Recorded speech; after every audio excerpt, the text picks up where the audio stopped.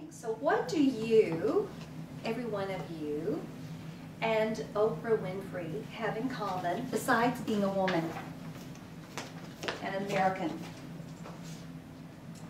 Yes, Lynn? She hadn't written her book yet either.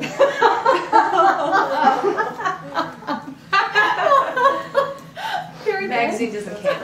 Very good. That's very good. She has great friends. She does. Yeah. Yeah. Vision. Vision. I was going to say vision too, Very Julia. good. That's great. Very good.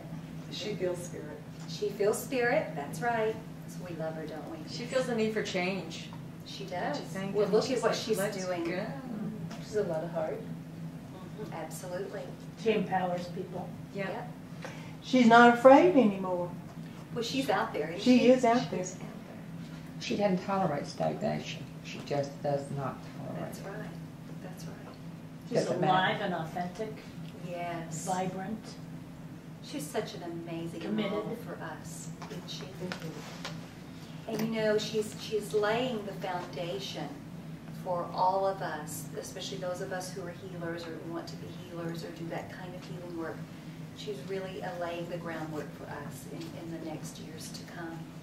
You know, she's starting her own network, television network, where it will be 24 hours a day of personal development kind of TV shows as well. Well, those are all great answers, by the way. Some I hadn't thought of. I like them.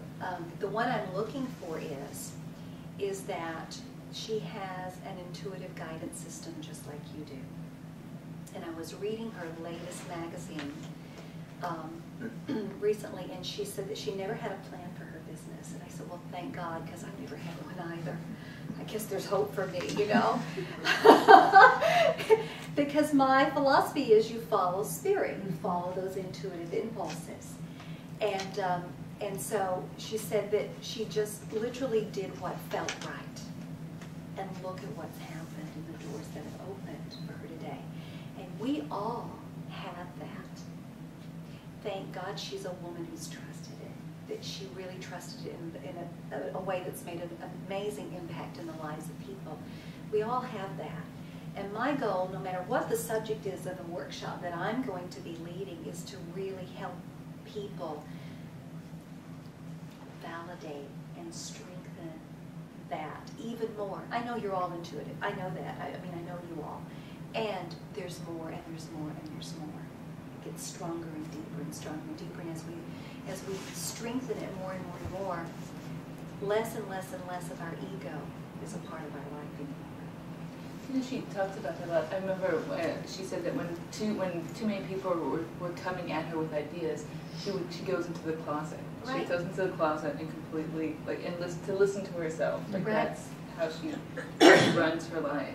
Yeah. I love it. I love that's right. So she talks always about her kind of trusting her inner sense. And she had a guest at one point who said, "Hey, you have a whole army of angels helping you," or something. She's like, "I feel like that sometimes," but she says she always very strongly trusts her own voice. Well, she's one of the best role models for it I've ever seen. You know, what's so beautiful is that in this culture, unless people make a lot of money with it, it doesn't seem to be valid or important, right?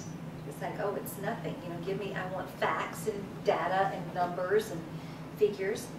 And fortunately, Oprah has all of that to prove that this works in a way that, you know, I don't have and many other people don't have. You know, we might have money, we might be successful, but not like Oprah.